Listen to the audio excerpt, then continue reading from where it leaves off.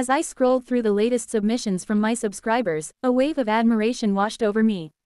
Running my YouTube channel, Sissy Tania, has been a journey of self-discovery and connection. Every picture shared by my followers is a testament to courage, vulnerability, and the joy of self-expression. Today, two stood out, each telling a unique story of bravery. The first photo featured a young man in a maid's outfit, standing in what looked like a small bathroom. The stark white tiles contrasted sharply with the black and white dress he wore, complete with frills and a little apron. His expression was serious, almost defiant, as if challenging the world to judge him. It wasn't just the outfit, it was the stance, the way he held himself, that spoke volumes. Here was someone who had stepped out of the shadows, who had decided that his identity was worth more than the fear of ridicule or rejection. Posting this photo must have taken a lot of guts. I imagined the thoughts running through his mind as he pressed send. Will they laugh at me? Will they understand? But the courage to show oneself as they truly are, despite the fear, is the very essence of bravery. This young man, standing tall in his own truth, was more than a subscriber. He was a beacon for others still hiding behind closed doors. Then there was the second photo. A tall figure in a long, elegant green dress, standing in a living room, posing for a selfie. The camera captured not just an outfit, but a moment of serenity.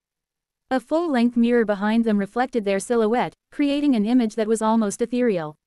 The wig, styled in soft waves, framed a face that was more curious than anxious. I could almost hear the thoughts behind those eyes. Is this really me? Can I be this person in the world? What struck me about this picture was the setting. Unlike the confined space of the first photo, this room was spacious, well lit, with a sense of comfort and familiarity. It was a statement that the person in the photo had created a safe space for themselves, a place where they could explore their identity without fear. It wasn't about hiding anymore, it was about finding the freedom to be, to live, to experiment with who they are. As I prepared to upload these photos, with the permission of their owners, I felt a deep sense of responsibility. My channel had become more than a platform, it was a community, a safe haven for those seeking acceptance and understanding. Every image, every story shared, was a reminder of why I started this journey, to create a world where people could be their true selves, without fear, without shame. I hit the upload button, feeling a rush of excitement and anticipation. I knew these pictures would resonate with my viewers, inspire them to take that step forward, to embrace their true selves.